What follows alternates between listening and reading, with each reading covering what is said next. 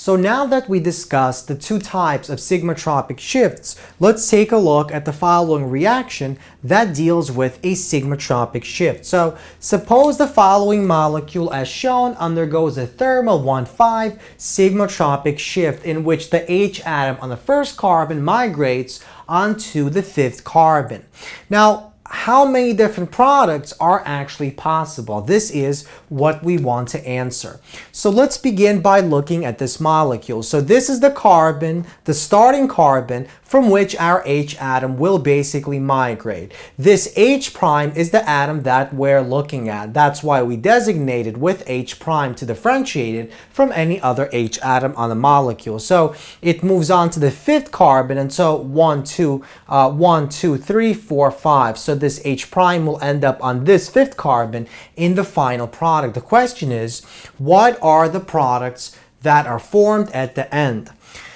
So let's begin by redrawing this molecule. So we have our molecule, we have this symmetry, we have the carbon here, the methyl group goes on top, the H goes on bottom. Here we have our H prime that goes on top, we have our ethyl group that points out of the board, we have the methyl group that points into the board, and we have our second double bond here.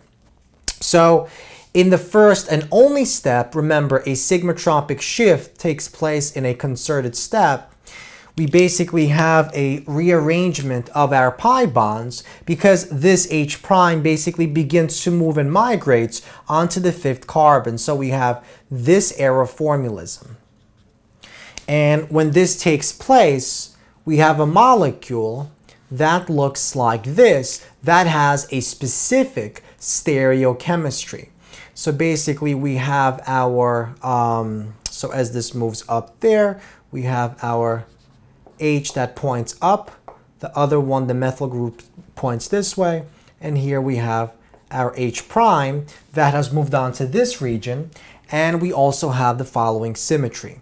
So we have on this side the methyl, on this side we have the ethyl group. Now notice we have an H here, we have 4 different groups attached to this double bond system. So we have our large group on this side pointing one way and the large group on this side pointing the other way, and so this double bond is an E isomer. Now we can also form a Z isomer. How exactly can we form that product with the Z isomer symmetry? So let's look at this molecule one more time. So let's redraw this molecule and let's see how it can rotate to basically lead to the Z isomer product. So we have a double bond here, a double bond here. We have our methyl here, and H here. We have our H prime that points up. So this comes out of the board and the other methyl goes into the board.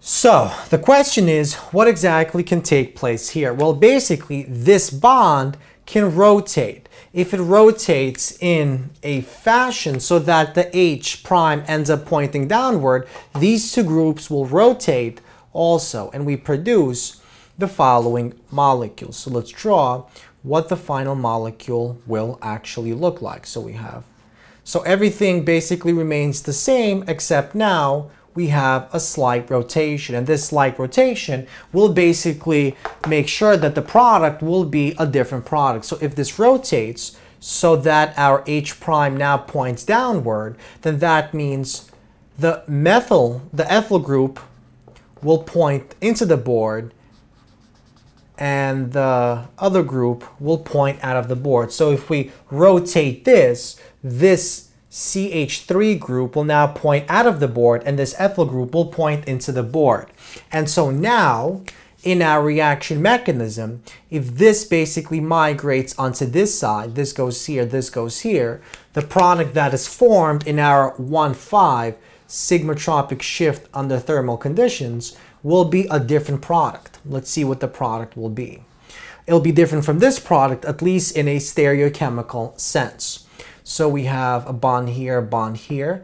We still have the same exact kind of thing going on here. We have the H prime, we have the H here, and we have our methyl group. But here, because this one goes here, this CH3 group will now point downward, and this will point inward like so. And so now we have the large group pointing this way, this large group pointing the same exact way. So now this a Z isomer. So we have an E isomer that is formed, in which this double bond has the E isomerism. And here we have the Z isomerism on this double bond. And so these two products will be different products stereochemically. And so we see that in our thermal 1,5 sigmatropic reaction that takes place within the suprafacial manner, within the suprafacial motion, our two products that are formed are the Z product and our E product.